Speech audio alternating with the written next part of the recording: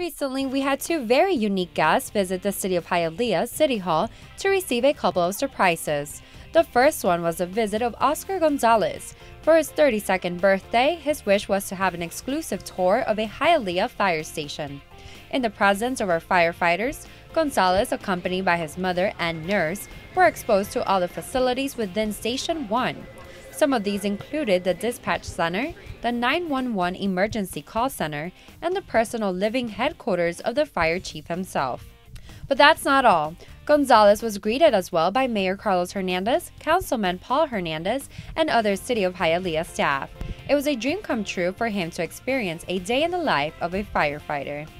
The second visit came from middle school student Alexander Ruiz, whose wish was to meet Mayor Carlos Hernandez. I'm here today to say hello to Carlos Hernandez. Hello, Mr. Carlos Hernandez. Oh, sure. Nice to meet you. The nerves of excitement were inevitable as this young boy came face to face with the mayor. They spoke about life, educational interests, politics, and even discussed video games.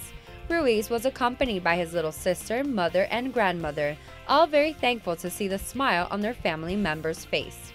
The City of Hialeah takes pride in supporting members in our community with special needs by sharing compassion and striving to bring them joy through providing unforgettable memories. For Hialeah TV 77, this has been Tanya Lees.